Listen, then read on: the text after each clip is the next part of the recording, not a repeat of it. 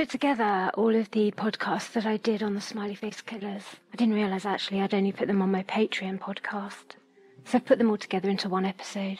They're based on the books that I did, Dead in the Water, and the Smiley Face Killers books, and the research that I started back in about 2014.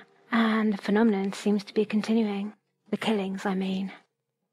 Dozens, in fact hundreds, of young men have vanished without a trace, only to be found dead weeks or months later in remote rivers or creeks, shallow ponds or canals that search parties have searched multiple times before.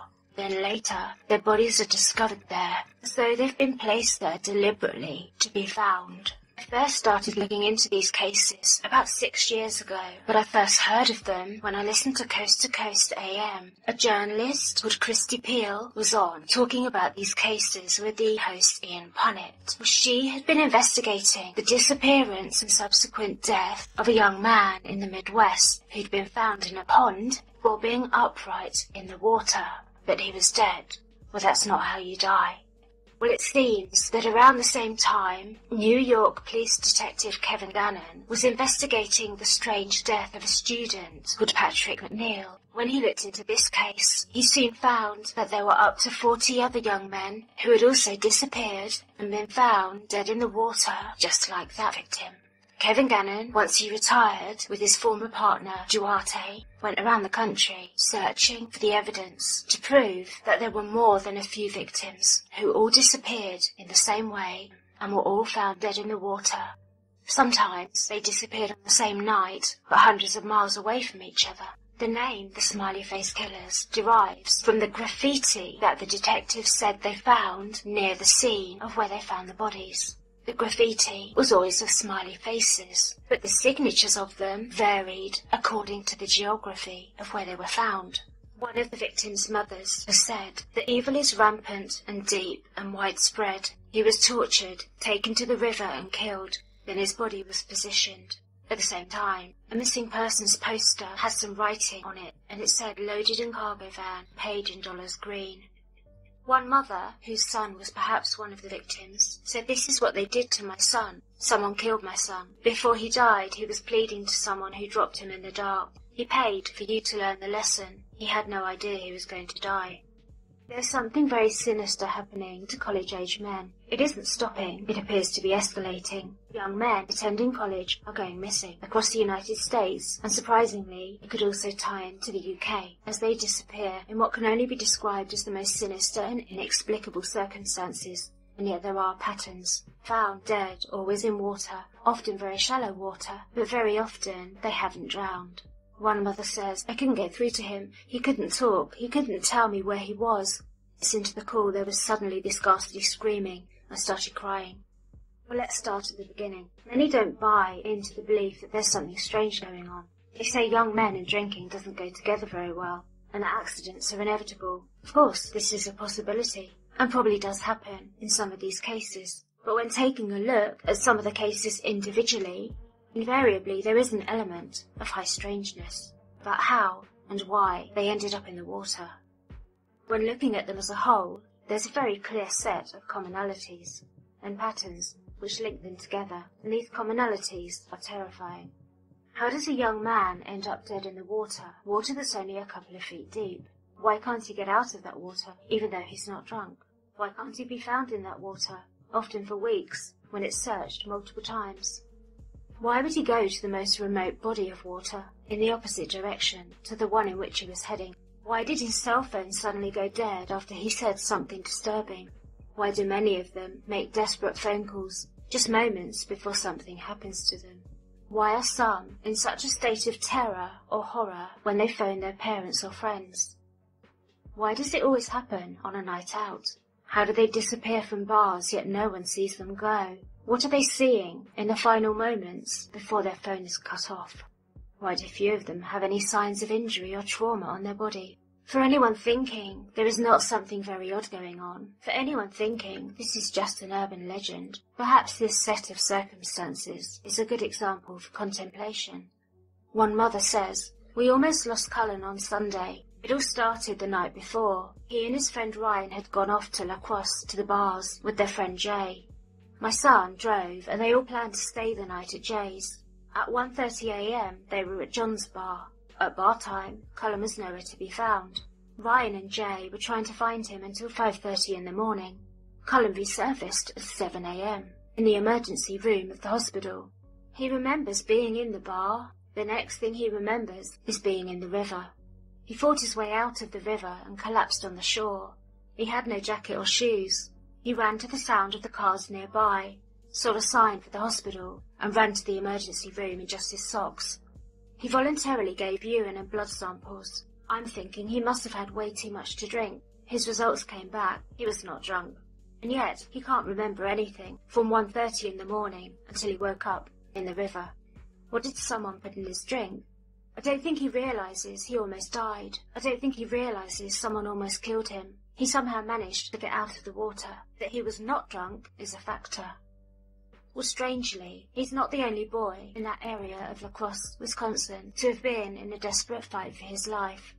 Jeff Giese was found drowned in the same river in 1999. The case was investigated by retired detectives Kevin Gannon and Anthony Duarte, along with Professor Gilbertson of St. Cloud University, a specialist in gang stalking and domestic terrorism. This young man, too, had disappeared during a night out in a bar. He vanished on April the 10th. His body was recovered on May the 24th in the river. A bloodhound privately brought in by this team tracked the boy's scent to the Nebowski Ridge, Wisconsin, where it then performed a trauma roll, which was indicative of a physical altercation. It indicated that the boy had undergone a physical altercation of some type. The dog's behaviour then indicated that the boy had been placed into a vehicle and transported from the spot to which his body was recovered. He was found in a shallow gravel pit, drowned. He was missing one shoe, which is strangely often the case. The dog tracked away from the shallow pit, however, indicating someone who had been in contact physically with the boy had walked away from the area after leaving his body.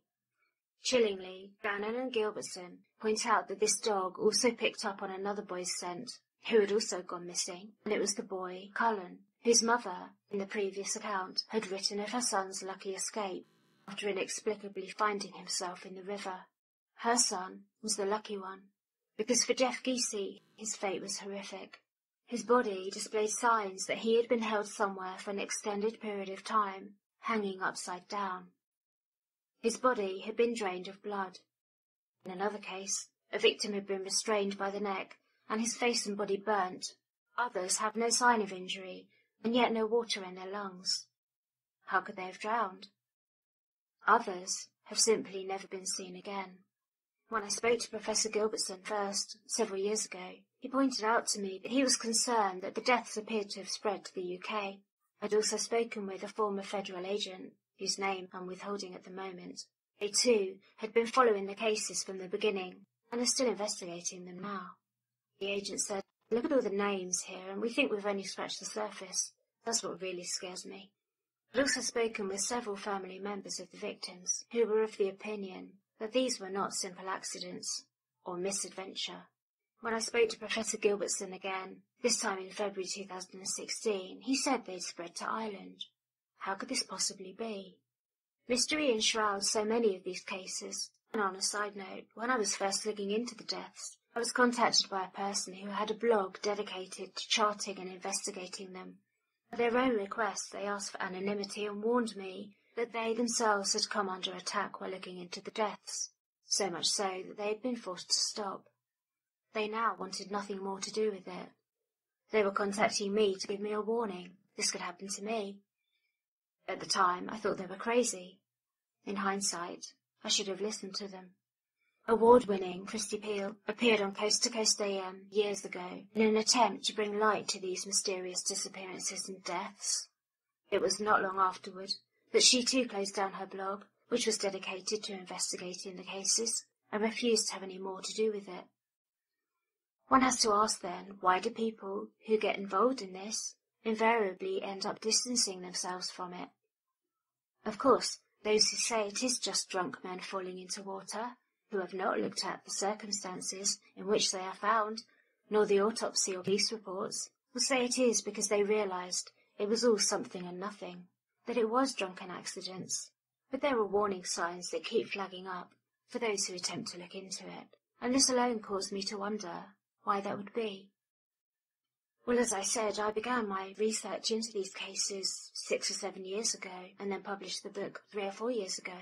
When Christy Peel first appeared on Coast to Coast Radio back in 2008, she was joined by forensic pathologist Dr. Michael Sikorica to discuss the tragic case of one of the victims, Todd Geib. On the 12th of June 2005, in Cazenovia, Michigan, 22-year-old Todd was last seen at a bonfire party in a marshy rural area. He left the party to walk back alone to his cousin's house, where he lived. He never made it back there. He called a friend at 12:51 a.m., but all he said was, "I'm in a field," before the phone call cut off. When the friend rang back, all the friend could hear was what sounded like the wind. The area where he was last seen was thoroughly searched 3 times. During one of the searches, as many as 1,500 volunteers searched the area. He was not found. When his body was discovered there, weeks later, in a remote bed of water, his death was ruled as undetermined. When a new autopsy was carried out, he was discovered to have been dead only 2 to 5 days, despite being missing for 3 weeks. In other words, he had been kept alive somewhere for approximately 2.5 weeks prior to his death. Where he was found had been thoroughly searched at least 3 times. When independent pathologist Dr. Sikorica was allowed access to the autopsy files, he concluded through forensic analysis that Todd had been dead only between 2 to 5 days. Most crucially, his body was not in the condition it would be expected to be in, and he had no water in his lungs, so he could not have drowned. He had not been in the water for the 20 or so days he'd been missing. He'd been held or kept alive somewhere for approximately 3 weeks, before being taken to the creek and placed in it. He'd been placed into the water to make it look like he had drowned. Where had he been before this was done to him? What was done to him when he was held somewhere? According to the couple who found Todd, he was standing upright in Obanall Lake. It was reported they remember it distinctly because his head and shoulders were sticking out of the water. This is not how a person drowns, and this is not the sort of position a person would die in. It is as though he'd been put in that position deliberately, like a raised flag, like someone leaving a message, like someone taunting those who would eventually have to retrieve his body. Said Christy Peel at the time, "These drowning mysteries defy logic." Dr. Sikorica's opinion that Todd did not die in the pond, but was later placed into the pond, was backed up by 200 other forensic examiners when he presented the strange case at an international convention of medical examiners. There was no mistaking that this was not normal. Christy Peel said of the cases that she investigated, "A lot of people have asked me who is doing this. Whoever had Todd is a sick individual.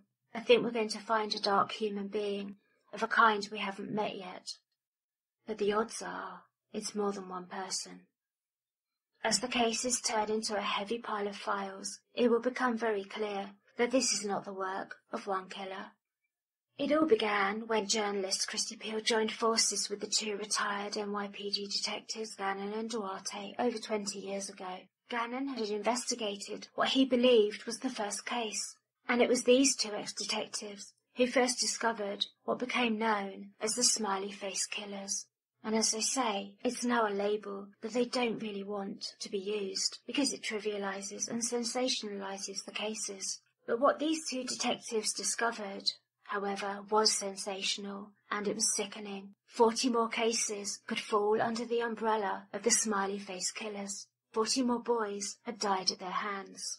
The phrase was derived from the claim by Gannon that graffiti was found at or near the bodies, smiley faces, sometimes with devil horns. Josh Jossack's, his body was found in the water at Owl's Head Water Pollution Plant near a Brooklyn pier. His body was found face up, which is not the usual position for a person who drowns.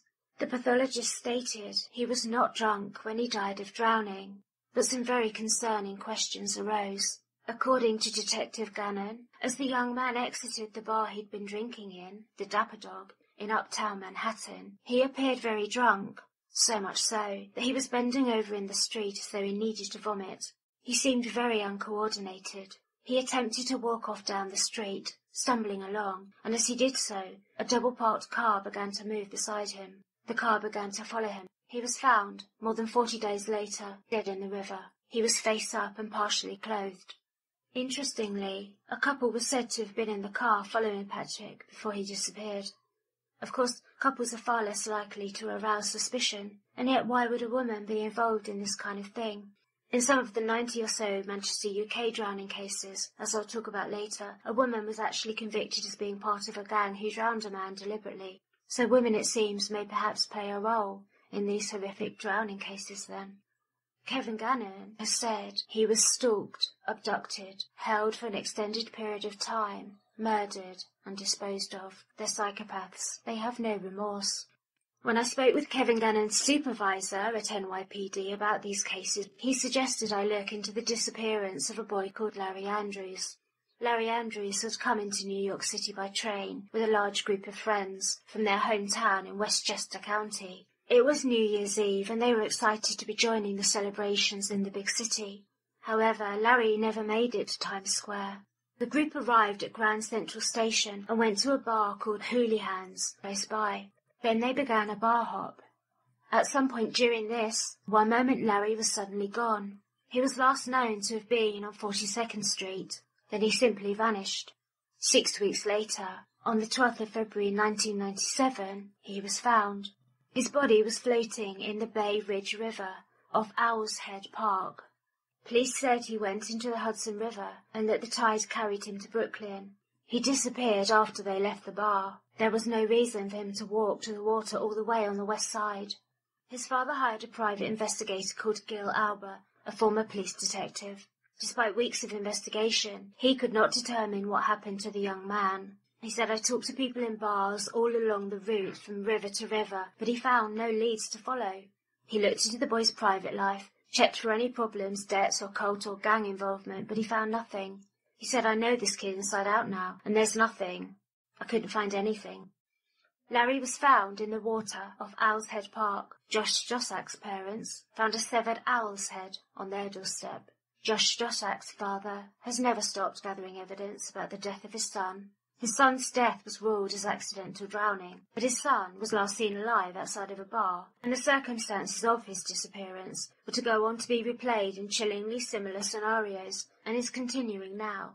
Josh Josak had been spending the evening of December the 22nd, 2007, in a bar. Nothing stood out or alerted them to what was to come. While Josh was inside the bar on North Pearl Street, his evening was captured on security surveillance footage. Everything was normal for a while. None of Josh's friends can explain what happened shortly after midnight, or why Josh and a friend went outside. The most logical explanation is that they wanted some fresh air. The bar inside was packed with young people. A street camera located adjacent to the bar captured him as he exited the bar with his friend. It's not clear footage, the quality of it is quite grainy, and of course it's old now. Josh and his friend stand outside directly in front of the bar for a couple of minutes talking, and then his friend leaves, presumably going home. His other friends are still inside the bar. The footage shows that Josh then suddenly appears to become very hot. It looks like he takes off not only his jacket but a jumper too. Outside the bar it's busy with other people, some standing smoking or talking, others passing by. And there's a range of people from young men to old and some young women. No doubt many have tried to analyse what all of these people are doing as they stand outside close to Josh. Perhaps they had something to do with what later happened to him. Josh, then, appears to be suddenly very hot on a cold night in December. But it isn't just that. He can be seen stumbling and suddenly uncoordinated.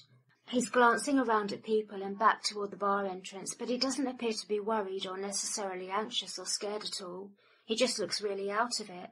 As the CCTV images continue, he walks from the left side of the screen, across in front of the bar, past the entrance door, and comes to a halt on the right-hand side of the screen.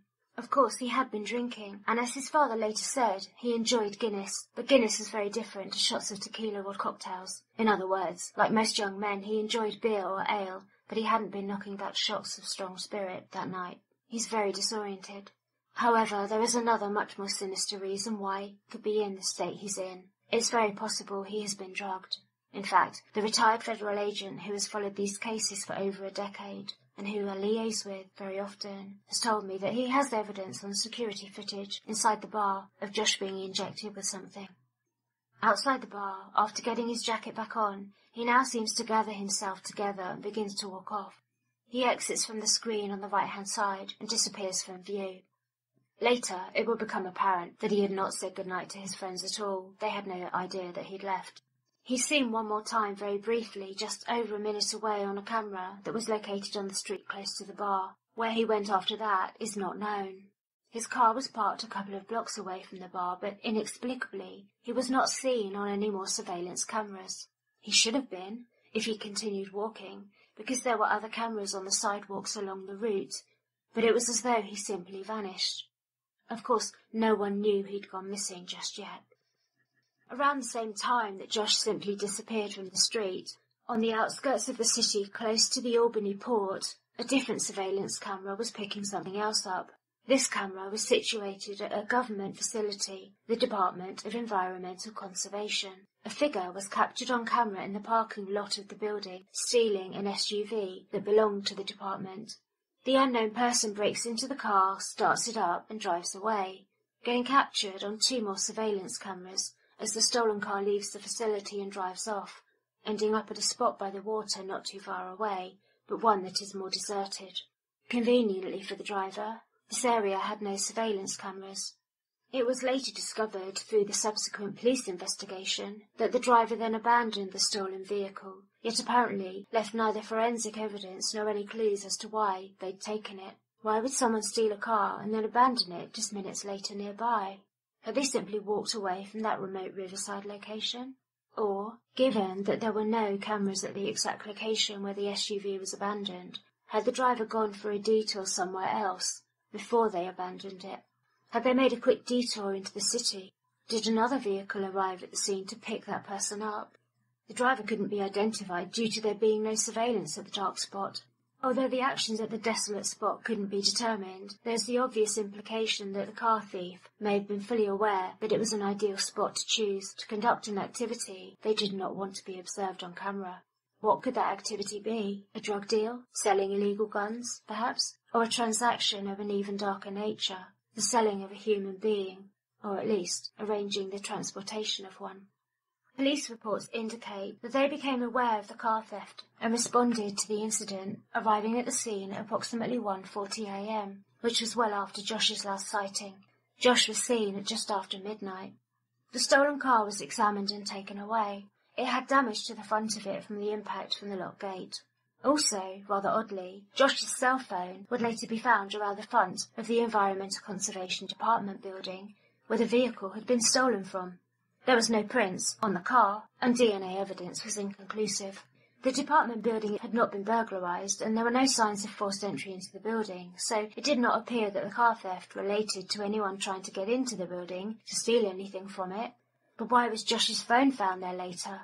How could he have got to the building when he'd last been seen outside the bar, nowhere near the building, and he was in no state to have got there? He was also a student with no criminal record. The next day, when it was determined that Josh had gone missing, his car was found still parked in the same spot he'd left it in before going to the bar. He clearly hadn't driven to the environmental building, and he had no reason to take a taxi there.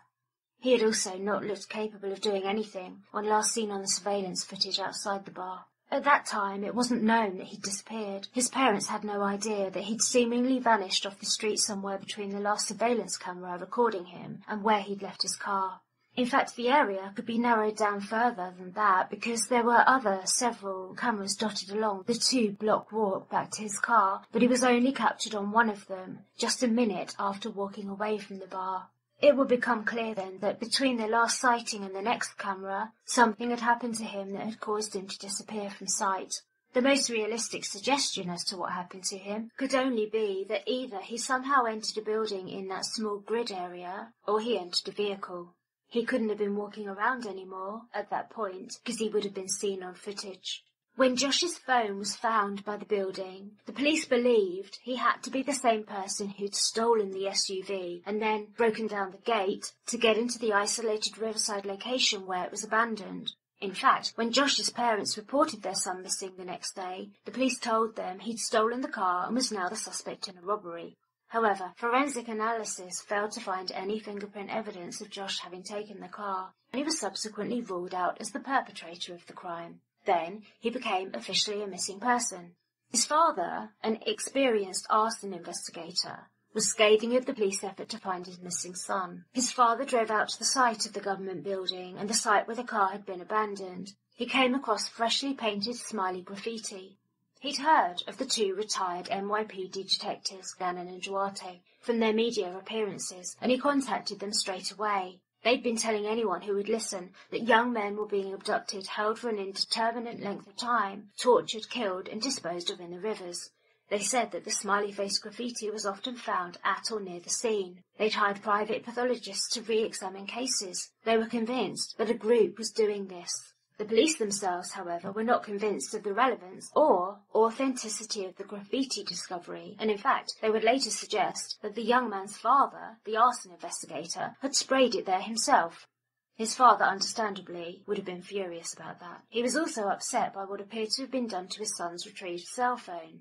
It seemed that while his father said he had received police photographs of the cell phone, clearly showing several unread text messages, when he then asked the police about the messages, they appeared to have been deleted, and this too was a major disappointment to him. He'd wondered if there could have been vital information in those texts which could have perhaps explained what happened to his son. The report from the Albany Police Department said the investigator found no text messages on his phone. His father, however, says that Bethlehem's report contradicts this. The photograph of the cell phone said that it had 8 new messages. Somebody had to erase those messages. According to Cardinal Points Online, Josh's father said a vehicle was seen on camera several times driving past the bar my son was in prior to his disappearance. Cameras then spotted the car later at 2 locations after a vehicle was stolen from the Department of Conservation on the port. After this vehicle left the parking lot there, it drove to the most southern part of the port. This part of the port is the only area not covered by cameras. 2 cameras spotted it during this time, and the vehicle was seen driving past the bar. The vehicle that was following was abandoned by the driver. Though the police were now investigating their son's disappearance as a missing person, the parents felt that because they had initially treated him as a suspect, the police had lost vital time in searching for him as a missing person. When the first few hours after someone disappears are vital, the police department spoke out by saying that they had employed helicopters, canines and sonar search units as soon as they realised what had happened. Sadly, however, despite this search effort ongoing over several days, no trace of Josh other than his cell phone could be found. If he had been seen walking from the bar, a distance of 2 miles from the government building where the car was stolen, and bearing in mind that at the time he'd been stumbling and very disoriented, he was not seen on any more CCTV cameras. So is there any possible way he could have got to that building himself, and then managed to break into the government-owned car and drive it away? It would seem entirely impossible. And then, of course, we know, according to his father, that this stolen vehicle was seen outside of the bar that he disappeared from. The search for Josh continued for weeks, but there was no sign of him and no leads to follow. It was to be 4 long months until he was found, on April 22nd, 2008, dead in the Hudson River, in the Coxsackie area, about 20 miles away. The police determined very quickly that he was the victim of an accidental drowning, and that there appeared to be no signs of foul play. Police Captain Wayne Olson said his body showed no signs of a struggle. He was wearing the same casual clothes he'd disappeared in, and his wallet and ID were still on him. His father, of course, was not at all satisfied with this ruling of an accidental drowning. He wanted another autopsy done, and so he employed the services of an internationally renowned forensic pathologist called Dr. Baden, who proceeded to carry it out. His findings, however, fully corroborated the autopsy results of the first county coroner. In other words, he too found it to be a tragic case of accidental drowning, consistent with those of the first autopsy. Dr. Baden found no evidence of any injury or any sign of a struggle or violence, although of course we can say that surely it's suspicious that there's no sign of a struggle, because when a person drowns, even if they are drunk, the survival instinct kicks in and they automatically fight for air, and that can be seen in autopsies. Dr. Baden did add, however, that the investigation as to whether he fell in or whether he was pushed in or thrown in by others is a police investigation matter. He said the autopsy findings would be the same in either case. In other words, the pathologist could find no signs of suspicious activity because he was only looking at the body, not at the circumstances surrounding how Josh came to be in the river. And his implication by making that statement is that the matter of how he ended up in the river would be for the police to investigate. He is saying that the cause of death does not explain how or why he ended up dying. The ruling of accidental death also didn't explain why. On the 1-year anniversary of Josh's death, when his parents returned from visiting his grave, they found a message on their answer phone. When they listened to it, it was their son crying for his mum. This was told to me by the ex-federal agent who has collected case files on this murder and who has worked closely with the victim's father. The message had been pre-recorded, of course, because their son was now dead. Someone, perhaps more than one, had made that recording while their son was still alive, which would obviously mean that he did not walk away from that bar and fall into the river on his own, that he was still alive when that recording was made, and that he had to have been held somewhere against his will in the most horrifying circumstances. His killers took pleasure in making that recording. His killers enjoyed sending that recording to his parents. Well, the retired federal agent, whose name I keep withholding, has worked relentlessly with Josh's father ever since the death of his son, and he told me that they traced the telephone call made to his parents on the 1-year anniversary of their son's death, in which he is crying, to a trucking company in the Heartlands. Larry Andrews was found off Owl's Head. Patrick McNeil was found at Owl's Head water pollution plant close to Larry. Josh's parents were sent to Severed Owl's Head after their son was found dead. It was left on their doorstep. In the Egyptian system of hieroglyphics, the owl symbolizes cold, night, and passivity, and the realm of the dead sun which has set and is crossing the lake or sea of darkness.